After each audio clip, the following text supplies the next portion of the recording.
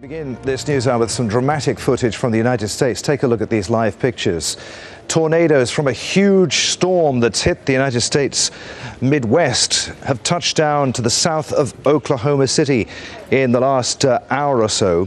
2 schools have been completely destroyed, hundreds of homes flattened just outside of Oklahoma City.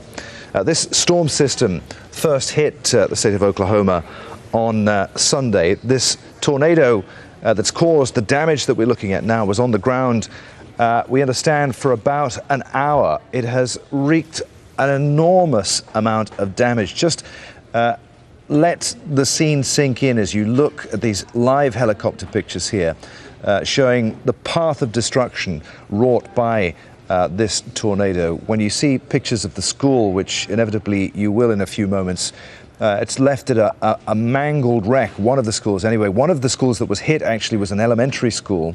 The other school was seniors. Just before we came on the air, we were looking at pictures of parents being reunited with their kids who were attending that school, who'd obviously sought safety in underground shelters at the time. An extremely traumatic event for any parent rushing to the scene of something like this. But entire neighborhoods, a vast area of this suburb of Oklahoma City, completely flattened by this huge tornado, which we understand is the worst to hit the area since May of 1999. Al Jazeera's John Hendren is in Fayetteville in the state of Arkansas. He's on his way as we speak to Oklahoma City. Hopefully he'll be reporting from there for us in a few hours' time. But John, it certainly looks as though this was a massive storm that touched down there. It does. A massive storm with a series of tornadoes breaking a wide swath of territory. They are expected to pummel several states, including Arkansas, Kansas, Missouri, and Oklahoma, all throughout the American Midwest. There have been electrical explosions visible on the ground in the capital city of Oklahoma. That's Oklahoma City.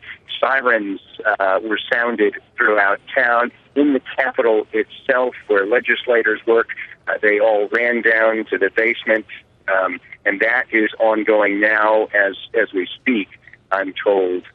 So this is really day 3 of a series of tornadoes there. On Sunday, at least 1 person was killed, and the devastation today looks much more massive. So we will wait to hear the reports of that, but so far we know that dozens have been injured. People living, John, in so-called Tornado Alley will be used to this kind of extreme weather. They'll have shelters, won't they? If they get enough warning, they can that they're in the storm's path, they can get out of harm's way. Absolutely, they can. Those who are most vulnerable are the people who live in mobile homes, trailer homes, and we found today that they were among the victims, among the people who at least had their homes ripped apart today. We're told that there was fist-sized hail, blinding rain, and of course those tornadoes we have been talking about.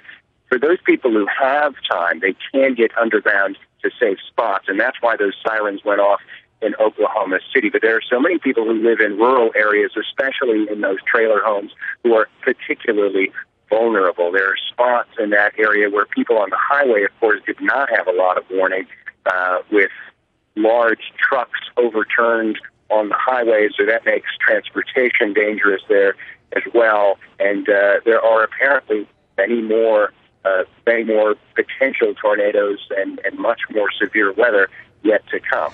John, this is not unusual in that tornadoes touch down in this area of the United States, this part of the United States, each and every year. However, I'm given to understand that this year's tornado season began late. Is that right? It did. This was really one of the lighter tornado seasons in recent memory. As you pointed out, there was that tornado that swept this very same area in 1999, striking the town of Moore, Oklahoma. That is apparently happening again. Winds were so high during that particular 1999 event that, according to one report I read, they were the highest winds reported on Earth.